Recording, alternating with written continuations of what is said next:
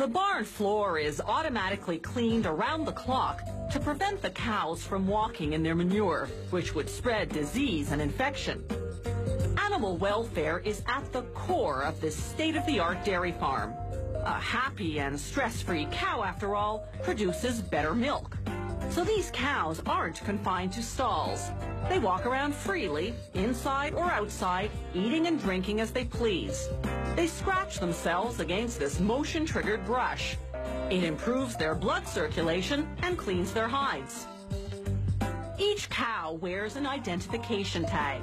It emits a low frequency, a different one for each animal.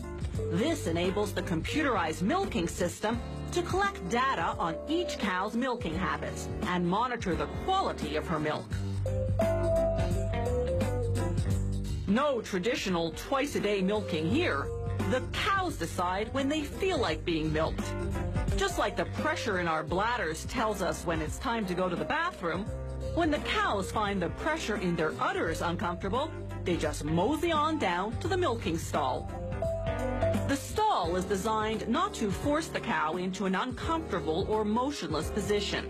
It's set up in such a way that she's not separated from the herd.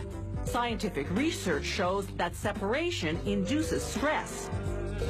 As it prepares to clean her udder with disinfectant and water, the robotic milking system reads the ID tag and records that this is cow number 328 coming in for a milking at 4:41 in the afternoon.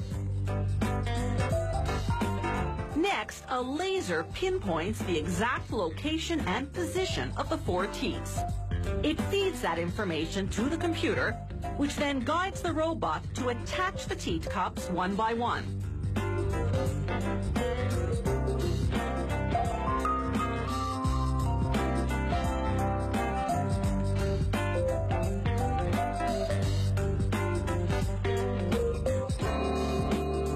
Once the robot detects the presence of milk, extraction begins, each suction cup simulating the suckling action of a nursing calf. A sophisticated machine analyzes the milk. If the quality is not up to par, or if the machine detects signs the cow has an infection, milk with elevated temperature or minute traces of blood, for example, the system automatically rejects the batch and red flags the problem cow. As the udder cleaning brushes get disinfected, the robot tracks the output of each teat separately. That way, no teat is undermilked or overmilked, which can lead to health problems. Once the suction cups come off, the robot disinfects each teat. As Bessie goes on her way feeling mighty relieved, the robot disinfects the teat cups for the next cow. The milk that passes inspection collects in a jar, then gets transferred to a giant refrigerated reservoir. They wash out the jar between cows.